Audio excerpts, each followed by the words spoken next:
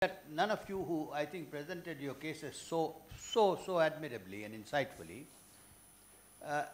didn't touch upon an important component which I think is also a product of the Western Enlightenment, that is the idea of nationalism and the idea of we and you. That also is another antidote of what I can call it an antidote of nationalism. What was good certainly was the liberal values, but restricted largely to the Western world in its application. So that foreign policy and international relations, when it had to grapple with the complexities of a global order, it has still now somehow or other not been able to encompass the realities of a world which is so different from the West. So its roots still is historically the roots of nationalism, roots of what James talked of Westphalian international order, which is its origin. It begins with largely European history. The whole world's history, including our part of the world, remains somewhat outside the theoretical construct of the empirical base of international relations or foreign policy. One, to conclude, its roots in nationalism and the concept of we and you, what is good for us is less good for you and still less for another part of the world. Is somehow ingrained in most of the theoretical construct and application of the world order. Isn't it one of the inadequacies of international relations, why it is today unable to either predict the world or create a world order which is based on the philosophical foundations of the best of liberalism in Western philosophy. Thank you. Western Enlightenment. Thank you. I think since you mentioned James Mayall, I'll ask Salman, would you care to make a comment on this? I think the first part of your statement no one could possibly argue with. It's on nationalism. No? Veronica? It's all right.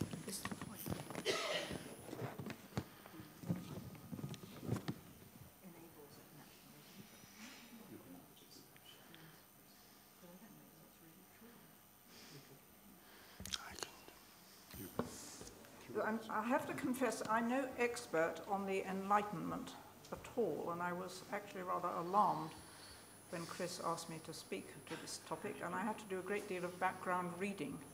So I don't know that I'm really very qualified to comment, but from what I have read, I'm not sure that the kind of narrow nationalism that seems to be developing in certain countries today was something which fits easily with the main values and principles of the Enlightenment, as I understand it. Sorry, could you hear that? It seems to me more in the line of what James Mayall was talking about, that there is a tension and an inevitable, and indeed I touched on it too, an inevitable tension between attachment to international principles and the demands of domestic foreign policy. And it's somewhere in that tension that issues of nationalism arise. And forgive me if I'm simply not well enough read to answer to your question fully, but I'm a little surprised by the idea that the Enlightenment enabled nationalism, if that was your point. I think since you mentioned James Mayall, I can't forbear but to ask him to respond. Thank you, Krishnan. I think that you're right that nationalism had its origins in the West. I also think that those who study nationalism tend these days to think that nationalism is only exclusive, ethnic, and so forth. And therefore it seems completely opposed to the tradition of the Enlightenment. But the First Nations were Enlightenment projects. La Grande Nation was French Revolution, the idea that the people constituted the nation starts in France. Well, it starts in the United States, of course, but that's a slightly different story. It then picks up in France. The countries of the North Atlantic seaboard, which happened to have been centralized before the era of nationalism, tend to become civic nations in which there is no necessary tension between liberal values and nationalism. And indeed, they would always have argued, and did argue, of course, that you couldn't be a nationalist in a world of diverse and separate polities without being an internationalist. That was all of the argument.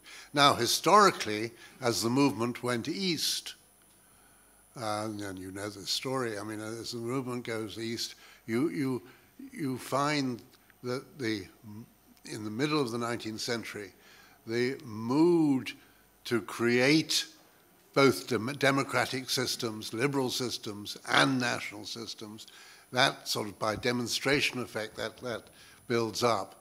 But there isn't a constituency for the politicians because they're talking within deeply agricultural, deeply peasant societies. Just as so in fact, you then begin to find nationalism becoming more and more ethnic, more and more defined in terms other than liberal values.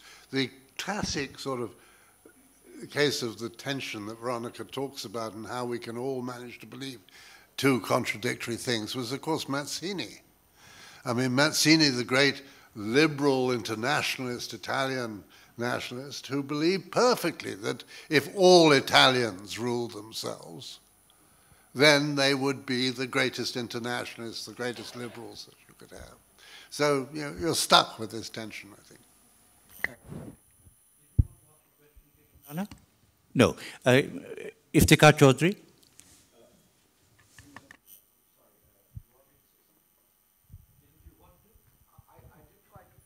I didn't quite want to, but I might follow up.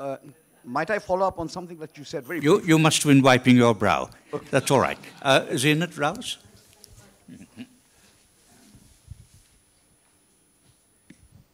Thank you for that interesting discussion. And listening to you, just to conclude on this discussion, I'd like to just ask you, what is, in modern times, what is the most important change that you think, the panel thinks, has come about from Enlightenment? Is it in government? Is it in science? Is it in politics? Where do you see the change most notably? Of course, barring nationalism, which we've talked about already. And so I'd like a comment on that, please.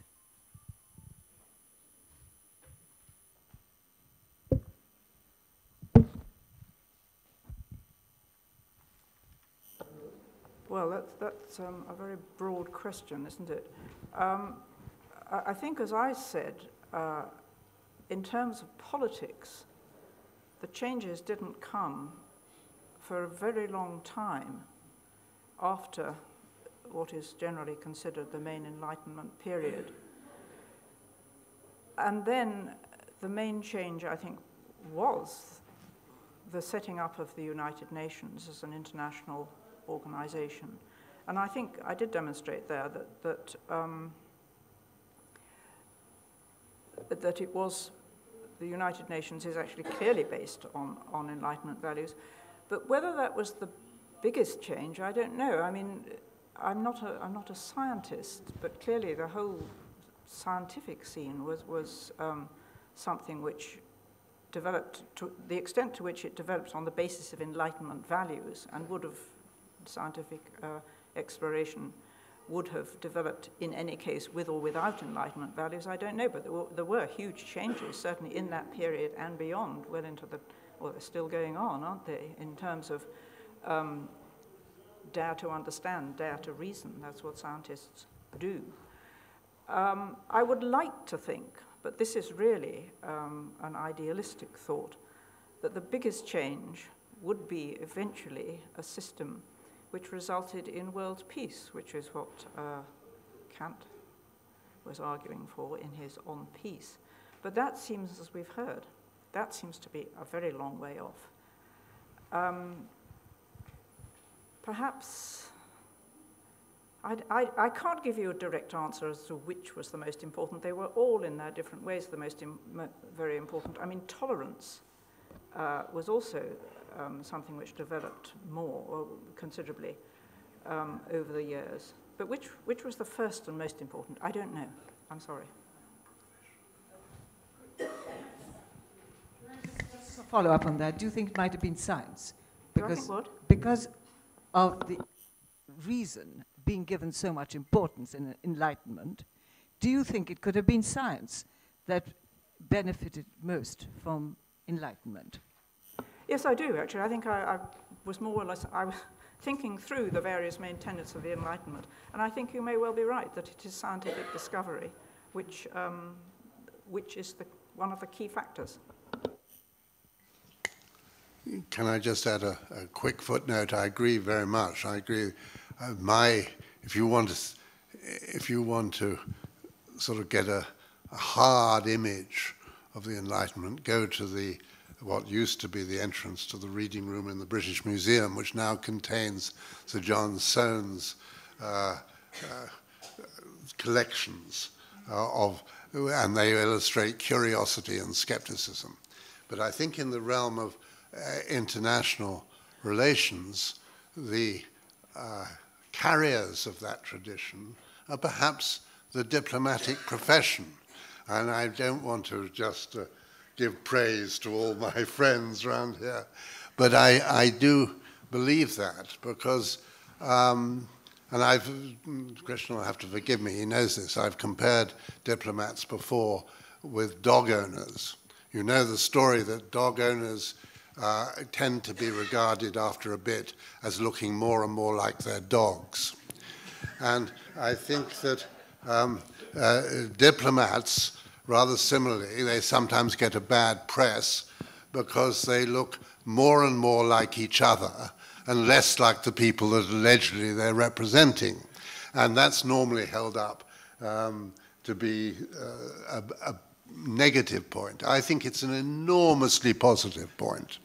The more diverse the world is, the more we're locked together in all sorts of economic and strategic and other ways, as this point has been made before, the more important it is to keep talking.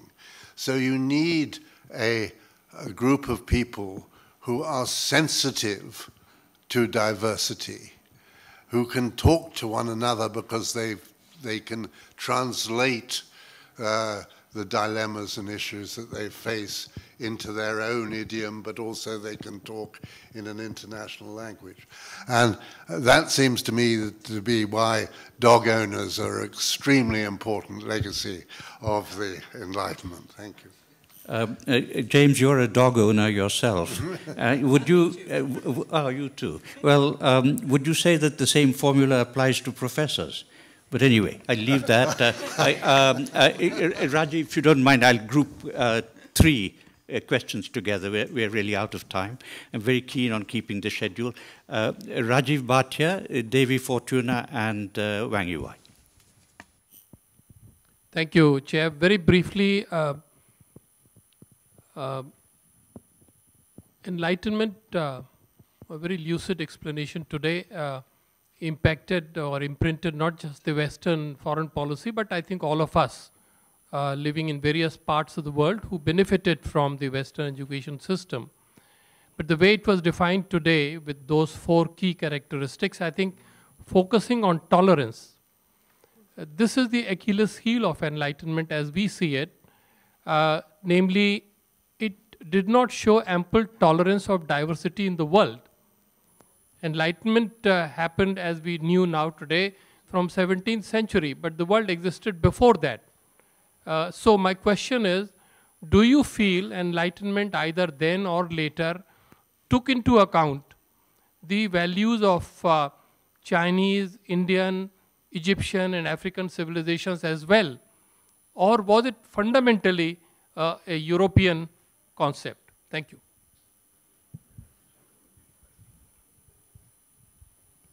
By the way, diplomacy also existed before the Enlightenment, long before. But that's neither here nor there. Devi. Yeah, I think it follows nicely from that question. I'm very interested in all your presentations, but Professor Mayall's statement that modernity, has really been successful because it rode on the back of imperialism.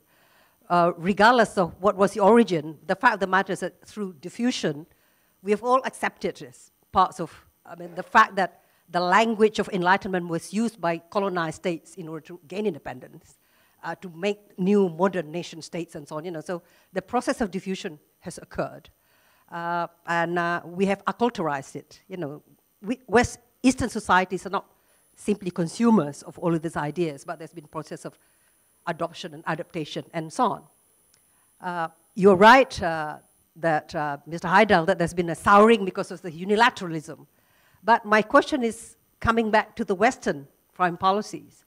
Through process of acculturations, the modernizations of the rest of the world, the West seems to be feeling hemmed in. That the challenge of Enlightenment is not in the rest, but actually in the West. How do you explain, how can we go forward after all of the rise of populism and intolerance, Trumpism or Trumpism with America first and on all of this xenophobic development in the West? How do we go about it? Backlash in the rest of the world, but also this increasingly inward-looking countries that used to be the champion of liberal world order. Thank you. Yiwei? Thank you. I don't like the concept, the West of the rest. You think about the universal, I don't think it's a rest. It's a common, no question. 10 years ago, when I worked in Brussels, there's a debate between the Russian ambassador with the MEP. The Europeans look down upon to Russia because they are not enough of the Enlightenment of the Renaissance, even without of that. But the Russians strongly respond. The Enlightenment because of the Middle Age period, which does not exist in Russia or any other places. So that means the Europeans, you had a disease, and then you recover it, you have the medicine. And then you enforce others to eat your medicine. It's like that kind of for debate. And then I think we can make a middle way. The Chinese way is, yes, maybe it's a pandemic, it's a favor. Everybody should have that kind of medicine. But it's not enforced. We should have our traditional medicine, not the Western medicine. So I think it's like a universal declaration on human rights. Actually, one of the Chinese president of the Tianjin University was asked to draft this contest by the Madame Roosevelt. The first sentence originally said is that every man and woman are created equal. And he changed this, said, no, not created because you believe in God. We don't believe in that your God. So every man and woman are born equal. So that's the sentence now. So I think we should contribute. So I think we should eat medicine, but not enforced. We can eat medicines in our way. So that's the universalism and the localization. Thank you. Very quickly, Veronica and then James. Very quickly, I agree with the idea that tolerance is the key to all this. The trouble is, it's very easy to use a catchword like that. The difficulty is when you're dealing with an international order, is encapsulating it. I mean, the example you've just given is a very good one, in fact. If you don't believe in God, yes, of course, you aren't created, you're born. And I think the West, if you like, has been dominant for a long time. Now it is, I think the need for tolerance is manifestly there. So I entirely agree with that suggestion. Yeah, I would just say that on tolerance, tolerance wasn't sort of born out of the Enlightenment straight off. have to remember that in my country, Catholics were not emancipated until 1830, and the Enlightenment was well underway when the penal laws were applicable in Ireland and led to the phrase "to hell or connaught," which roughly speaking summed up the rights of Protestants in relation to Catholics. So tolerance internally was not part of the Enlightenment. The Enlightenment made it possible for tolerance to develop. And it was, in a sense, so that to say, were we in the northeast of India, for example, the Raj, was it particularly tolerant, or anywhere else? The answer is obviously no. This took a very long time to build up, but its seed was perhaps there. I do think that there is I think Europeans are very, and I include Britain in that thing, are very slow to slough off. I mean, they know that they have lost their sort of domination in the world, but the attitudes that somehow the Enlightenment belongs to them and it is their unique gift to humanity, I think is very deeply embedded in the European psyche and is therefore quite difficult to get rid of. Of course they know that it has been internalized everywhere, that other people have for a long time been, in a sense, not only joining them but beating them at their own game. But there is a feeling, and of course the fact that the European Union was an economic arrangement with a political soul. In other words, it was designed to solve the Franco-German problem, a problem of nationalism. That was immensely important, and the Europeans to this day find it very difficult not to go around the world. They're less bad at it than they used to be, but to go around the world telling people the way to solve their problems is to adopt the formula which was adopted with the European coal and steel community leading to the European Economic Community. So yes, I think they are in a sense not so much in denial, but having to face very important adjustments at the moment. Well, thank you very much for your attention and thank you for your questions. It's not difficult, of course, to find contradictions in the whole question of the Enlightenment and the consequences thereof. After all, several liberal Western democracies didn't give women electoral rights till the 1970s. So the contradictions are there plenty. But let me thank very much Salman, Haidar, Veronica, Sutherland, and James Mayall for their contributions to this discussion, and we shall move on now, a little bit late, to the next session.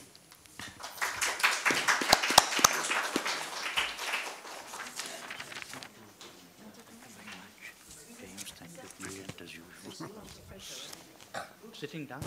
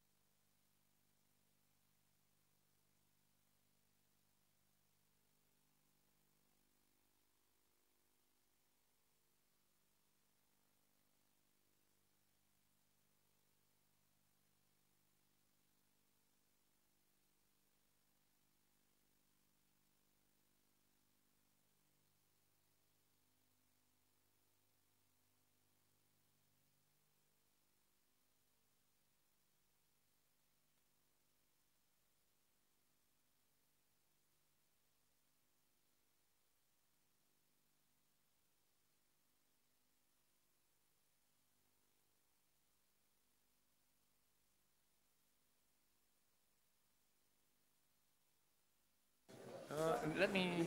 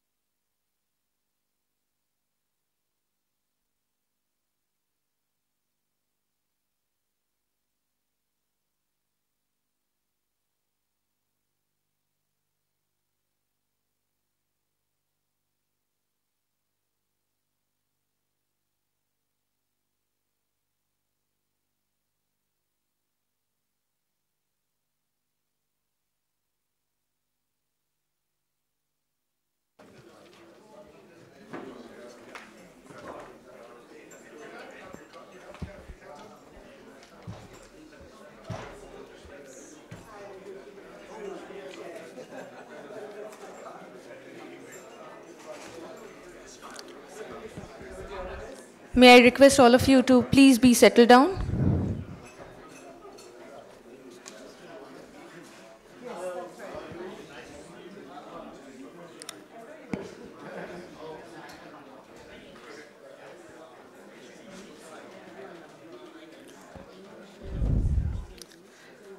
We would now go on to the next session, session 2, on values in East Asian foreign policy.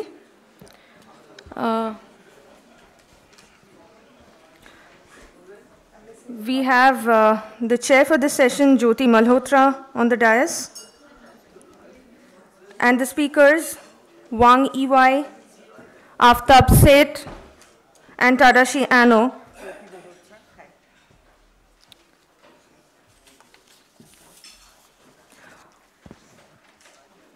Over to you, Jyoti Malhotra.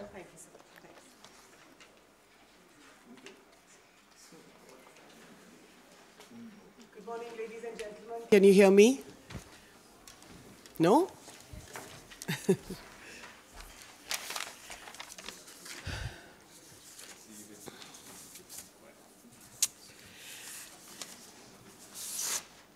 Okay.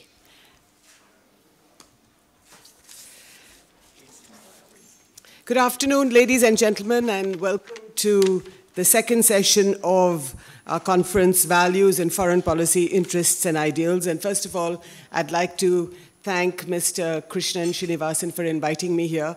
And I was actually a little circumspect about coming because all of you have the luxury, you've all been practitioners of foreign policy, of diplomacy. Some of you, Ravi Vellore, a fellow journalist in this room. And people like me and Ravi, I think we have our nose to the ground, so sometimes we don't have that luxury of looking at values from afar. But the discussion this morning was fascinating, and especially my panelist, Wang Yiwei, I hope I have the pronunciation right, his comments about how there can be a Chinese way and that we perhaps should adopt the middle path. We'll take that up, Mr. Wang, but let me first introduce my panel to you. I have with me on my left Ambassador Aftab Seth, one of India's best-known ambassadors. He was ambassador to Japan, of course, but also to Greece, Vietnam, and is currently chairman of the Japan-India Partnership Forum.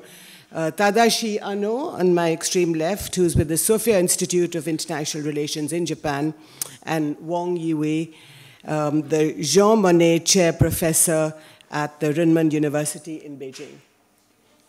So without much ado, I think I'm going to we should begin our panel discussion about values and interests. There's never a better time than right now to discuss this topic, even as, and I'm afraid I'm going to be a journalist for a few seconds.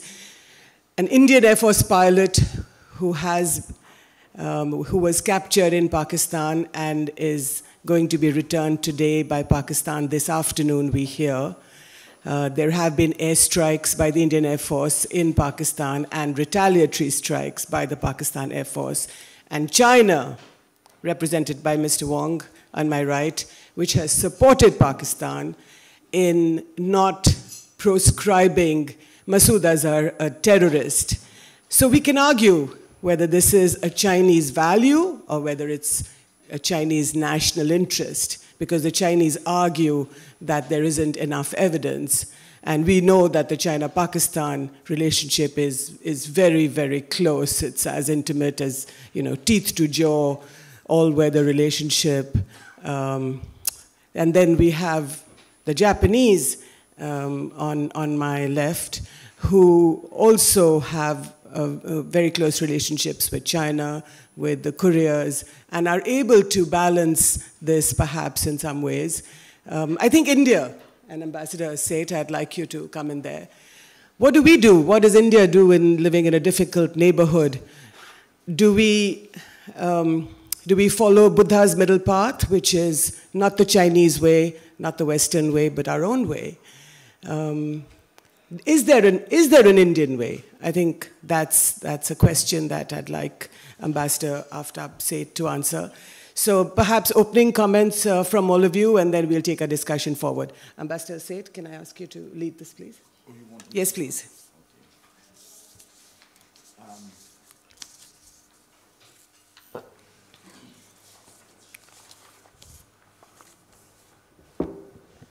I'm going to just talk briefly about East Asian values in foreign policy, if you like, from a general point of view, and then focus a little more on values in Japan's foreign policy, which is something that I have been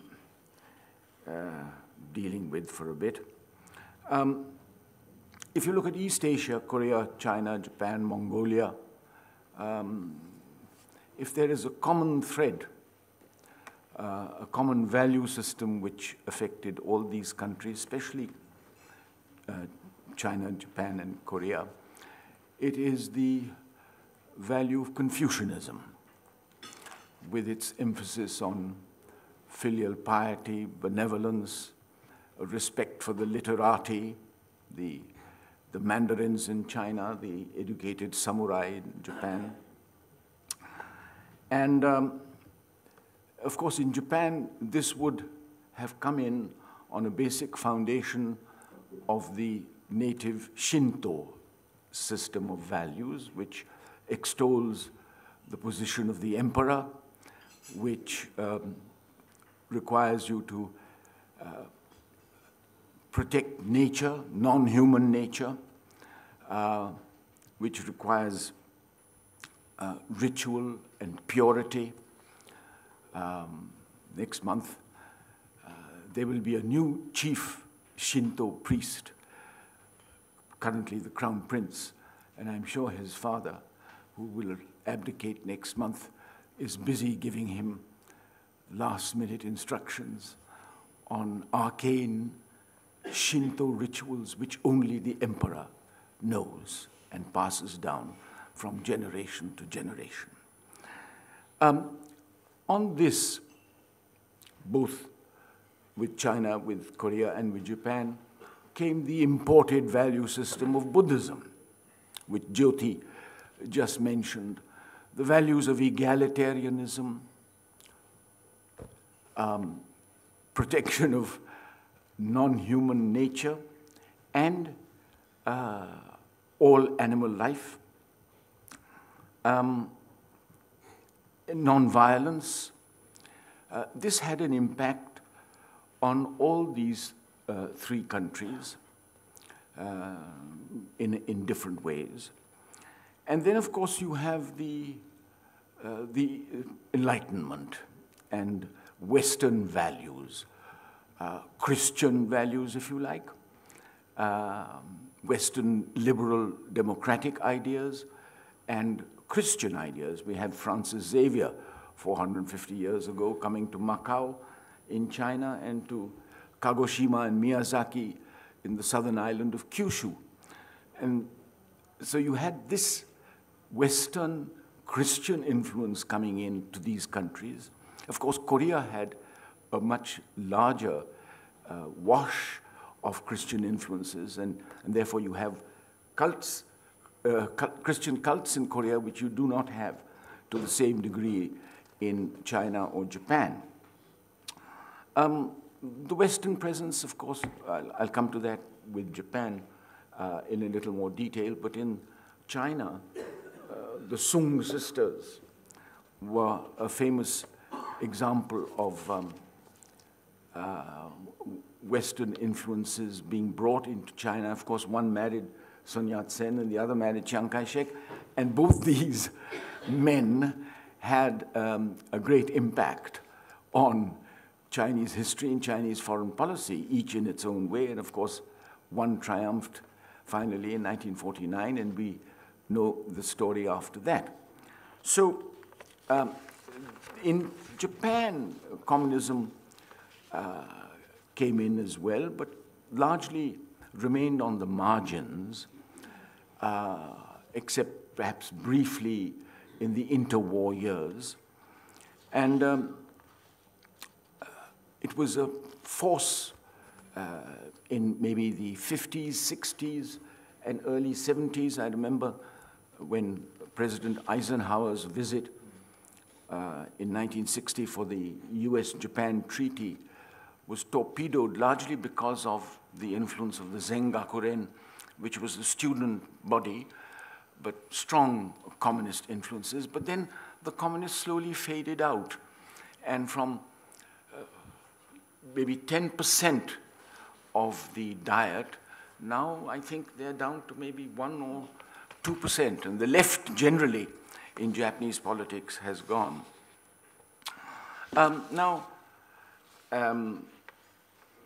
We have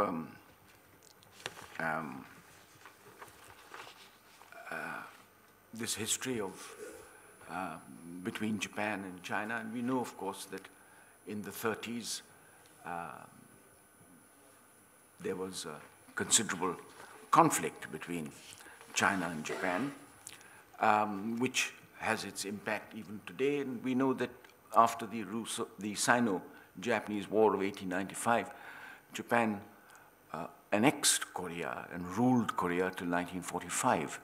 And there was a great deal of Japanization in Korea, including questions of the language.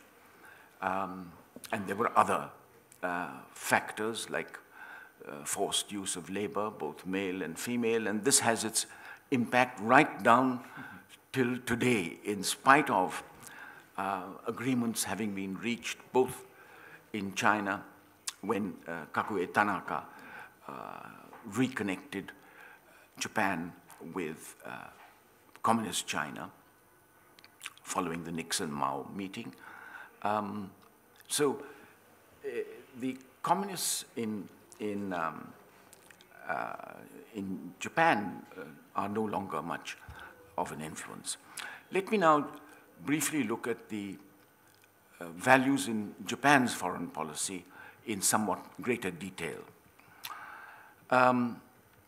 Having resisted the 2 attempts by the Mongols to invade Japan, there was a very strong belief that Japan was a divine country, and the kamikaze, that is the divine wind which sent the Mongol fleet down into the bottom of the sea, was seen as evidence of this kind of divine protection. And this belief in divinity has transferred itself to the person of the emperor, who is considered a divine personage, tracing his descent from the sun goddess Amaterasu Omikami. That is the belief that the present emperor and his son who will succeed are direct descendants of the sun goddess Amaterasu Omikami. This is the basis of Shinto, the idea of purity in ritual and extolling of the position of the emperor. And Japan has been a great imbiber and a learner, taking from China and through Korea the language, the script, tea, pottery, and many other things. Okay. So, if we look at Japan's foreign policy before the war and after the war, obviously there is the strong Shinto-Confucian basis, but the Western beliefs also became very strong, including through Fukuzawa Yukichi, the founder of modern Japan, who was a samurai from Kyushu.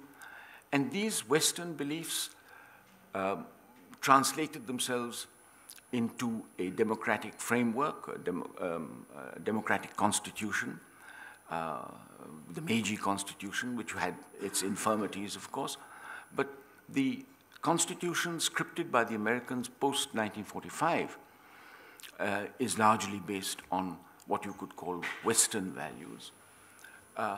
But Japan's foreign policy has clearly got traces of its strong Shinto Confucian beliefs, and this is in evidence in many of the things that the Japanese do till today. I shall leave it at that, Jyoti, for the moment. Thank you so much, Ambassador Seth. May I now ask Mr. Wang Yiwei to make his remarks. And my question to you also, Mr. Wang, apart from your own remarks, is if you could also ponder over perhaps, you talked a little bit about the Chinese way, but is there one Chinese way, or do you also have, like in India, we have so many Indian ways. We have a Kerala way and a Punjab way. I mean, I'm from Punjab. My husband is from Kerala, so there's a Kerala way and there's a Bengal way. So in China, for example, you have this great ancient civilization. Do you have a Tibetan way? Do you have a Xinjiang way, a Uyghur way? Do you have, or just are the Han Chinese, are you going to be the emperors of Asia? So perhaps you could also reflect on that. Thank you so much. Very good question. Before China joined United Nations, resumed the position in the United Nations Security Council, 1960s, the Chairman Mao said, there's no need for China to join United Nations because we are a small United Nations. As you already said, 56 ethnic groups, so diverse. So there are, in political meaning, one China principle, but there are three Chinas: traditional China, modern China, global China. Traditional China, we learn Buddhism from India. Modern China, we learn many from Japan about Western values, communism, socialism, all this through Japan, maybe, most of them. Global China, global citizen, like we have more than 800 million netizens. This is, so like my clothes. I dress like India, right? People say that, but it's a very more Western style with that. Actually, this is a Chinese youth uniform or something. But already originating from Prussia, it's a German. Maybe you don't know. The People's Republic of China, people, republic, or the Western concept. Communism, socialism, our belief from the West. What day is today? It's not Buddha's birthday or Chairman Mao's birthday. It's Jesus Christ's birthday, 2019, right? The February, it's now March of the 1st. So everything actually from the West. But the Chinese is making it localized. It's like a Buddhism. We learn from ancient India, but be the Zen of the Chinese culture. Even popular in China, but not so popular in India as more. Karl Marxism also channelized, socialism, everything. So when Google want to enter in Chinese market, the Chinese government said, you should register as a Chinese company. And then Google denied, and then no Google. And then that's Chinese Google, Baidu. Okay, so everything should be localized. I think that's a China experience. We are not against that. It's like the Universal Declaration on Human Rights. We translate it as the World Declaration on Human Rights. 世界人权宣言. Because we don't have to think that's the universe. But there is common values of the human being. So that's, I think, basically what I would share with you. The Committee of Shared Future for Humankind, the recent put forward by President Xi Jinping. What does it mean? And what did we learn from the past and from the West and from Japan? This is the railway, 1960s and 70s, more than 70 years. China helped the Tanzania and Zambia build the 1,800 kilometers of high-speed the rail. China sent more than 30,000 more than workers there, and then hundreds of them died for this. During that time, China was in a very difficult time. But Chairman Mao said to Nelio, you have your difficulties, but your difficulties is different with my difficulties. Even we don't want to build our railway, but to build for you. Because Zambia is a landlocked country, they needed the port. So that reason, we spend more than 200 million Chinese yuan to build this rail for that. That's the reason. And then the new Mombasa-Nairobi railway.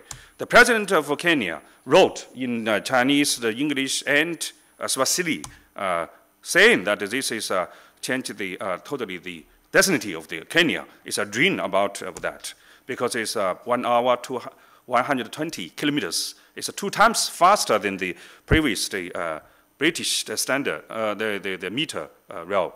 Totally changed, not just the future of Kenya, but even all other 6 Eastern African countries, because it helps to access to the ocean. Also, that's what he said. Okay, you asked me, China support Pakistan. We are not support Pakistan everything. We support Pakistan to lift the poverty, to deal with the terrorism. But to lift the poverty and the terrorism, you should build more roads, infrastructure. Like the Chinese people say, if we get rich, build the road.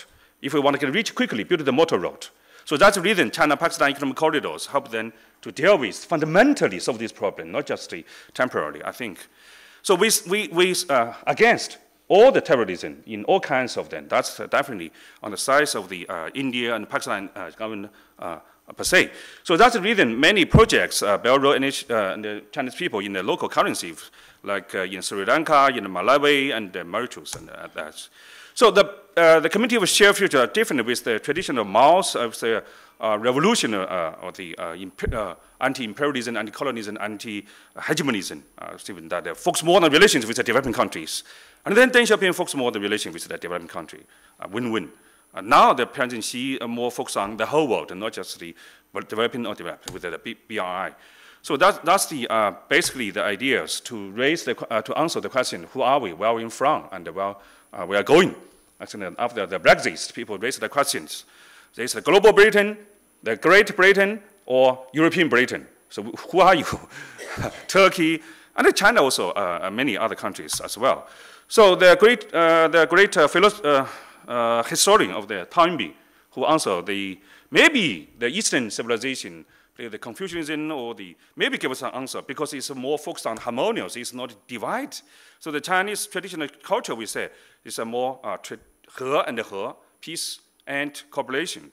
So now peace and harmonious is more community of shared future. And cooperation is more mutually connected. That's a Belt and Road Initiative. That are twin brothers of that. So because the world is divided too much, we need more united. We need more duties, not too much freedoms. You say the individualism, too much individualism is not good for the whole nation. So the Chinese thing about the differences is not just a tolerance. Someday when you cannot tolerate anymore, and then anti-Muslim, anti-sentiments, we say appreciation. The differences is to make the opportunities for you to learn from others. Like Confucius says, if 3 people work there, 1 should be my teacher. Which different with the Americans? American says, 3 people work there, I should be their teacher. So that's okay. So the Taoism, the harmonious between yin and yang, and the Buddhism talk about the Krishna, have the shared destiny. We learn from Asian history. So be the Zen. So this is no somebody designed to conquer the world. So much social, scientific. So that's the 3 gods in China, Buddhism, Taoism, and Confucianism. They work together, they learn from each other. They're not just tolerate from each other. They appreciate to learn from each other. I think that's the difference with the West. And then why we think there is no universal? Because the universal is 1 God. There are 3 gods. So they're all under heaven. So that's the reason we translate the Universal Declaration on Human Rights as the world. This is the Shaolin Temple. There's a logo. People look at Confucius or Taoist or even Buddha. The same, whatever you like. So the 1 symbol, 1 bottle can be in different gods. I think that's the. And how to achieve this is a traditional China. The modern China, as I said, is we learn from within the Falia system. We join the WTO. All this, except most importantly, the Chinese government and Indians and others to put forward the peaceful coexistence, 5 principles of that. On the basis of that, the presidency put forward the Committee of Shared Future, which are 5 pillars of core values: lasting peace, common prosperity, and common security. Not your security on the basis of the others' security, and open and inclusive, but domestically, internationally, and then finally, clean and beautiful world, environment, sustainable development.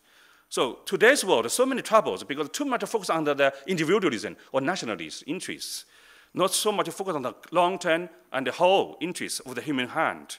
I think that's Everything, when the US president used the international community, actually it's not so international. It's maybe the UK-US alliance or the Western blocs. So we should focus on the human beings per se. Because many countries, even their tribal system, the central government not governed so well, like in Pakistan. So we need to make all the NGOs, all the people, not just the government level, to collaborate, to deal with the common challenges that all the human beings are facing. Live the poverty, build more mutual connectivities. I think that's the inclusiveness. I think the traditional way, the European way is a high standard, to match a high standard. The US way is a more exclusive, hub-spoken system. So we should build the bridge, let it more inclusive, and then to adapt your high standard to local conditions. Thus, we learn also from the clan. They also have a similar thing about the common destiny.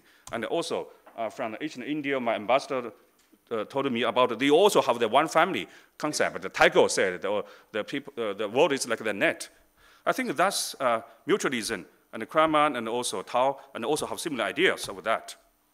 I think that's the reason we need more united in different common values, but not too much separate with too much interest in the individualism with on the tolerance basis. So that's the reason I think the Communist Party of China also rebuilt, because it's a traditional communism is want to overthrow the capitalism system. But when we say the common destiny means every country, every citizen, you should have your own destiny, but not interfere with domestic affairs of others. So this, I think, makes the Karl Marxism localized with the Chinese culture, which is more inclusive and be harmonious, not too much revolution from the previous Karl Marx said. So that's the reason I think North Korea and some other socialist countries, they dislike China, because China makes this more culturalized. I think that's very important, not to make it too much revolutionary style. And then the Belt Road Initiative is to try to make all the countries to hold their own destiny. For instance, in Africa, like the Franco countries, the two neighbors, they don't have a direct flight. They should change the flight from Paris and then reach your neighbor. So how those countries can have their own destiny? They even cannot build any industrial products. So that's the reason I think help them to internationalize and build more mutually connected. And then that's the Belt Road Initiative, and lift the poverty to share the experience with China. Like Albert Einstein says, also Europe, the future is more mutually connected through the Eurasia continent with China. Also, that's the joke.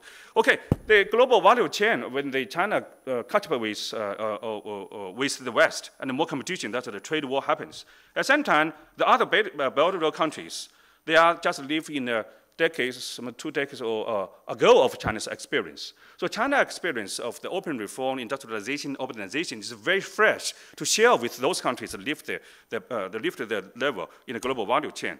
And of course, to cooperate with US and of European Union. Because the US focus on innovation, more save the labor efficiency, and the European Union is more save the energy and the resources, sustainable development. But the developing countries, they are poor. They're just rich labor, rich resources. If you both save them, they're more marginalized. In today's world, half of the world population even cannot access the internet. 1.1 billion people without access to the electricity. So when every people talk about AI, 5G, those people more and more marginalized. So that's the Belt Road Initiative. They want to make the bridge, because China is very efficient to marginalization of the technology of the internet. Like 5G, Huawei, all this. And India as well, I think. So many things we can share with India about building the roads, building the mutual connectivity to deal with the poverty and violence. So, and again, Muslims, they're more focused on the man and God, and the Christianity, man and the nature, and Chinese and India, maybe man and the man. So both we should focus on the relations, treat them as equal, and then make the globalization is more inclusive, balanced. This is not a true globalization. It's a partial globalization. Many people live in darkness. Now, many projects like in Africa and Latin America, when China built and then turn lightness. So to solve this problem of that. Internet as well, make them more inclusive. So that McKinsey predict, because the more and more get more people horizontally opportunities, not vertically I think that's changed the globalization more and more efficient. That's the reason can build more internet. Okay, and then one example is energy. 1.1 people without electricity, but those poor countries, areas, they have the oil or gas, and then if you use this, more CO2 emission. So we should cut the CO2 emission and then give the electricity for them. And then in the Central Asians, we have turn the oil and gas into electricity, use UHV in Xinjiang, and then send to the South Asia, in Pakistan, for instance.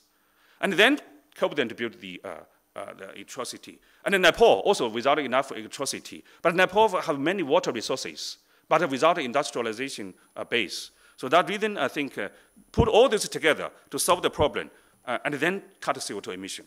Okay, that's the global energy network, the office located in Beijing, profiled by President Xi in the United Nations in 2015. And then I think that's the Chinese contribution of that. The recent Natural Science magazine indicate the world in recent decades, the cut of CO2 emission because of the Chinese contribution. If other countries follow the old trap of the polluted first and then kill the pollution, and then the costs are too high. So I think the China experience, particularly for the open reform, I think we learn from the West, from Japan, and then we can make then other developing countries localized. And then that's the Belt Initiative and the Community of Destiny. And then go beyond the too much modernity. It's a burden, tolerance. One day you cannot tolerate anymore, and American first, and then big trouble. So our culture is like that. To serve the people, work for the all for all, by all, and for all. Thank you. If we have more, we have a Hindu edition of the Belt Initiative. Thank you. That was fascinating, Mr. Wang. Thank you so much for your very, very interesting remarks. May I turn to Mr. Tadashi Anno? So, Mr. Anno, okay, once you get your, yeah.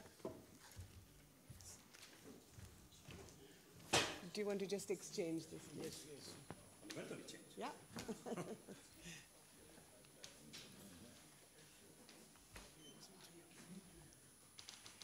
So, Mr. Anno, apart from your presentation, I was wondering if you could also perhaps ponder a little bit and reflect on what Mr. Wang just said. You know, he talked about how, and I was struck by his remarks on Google, for example, when Google did not want to become Chinese, it was not allowed into the country. So do you think that Japan can perhaps become a bridge, not only in Asia, but even between Europe, the US, and parts of the world like ours?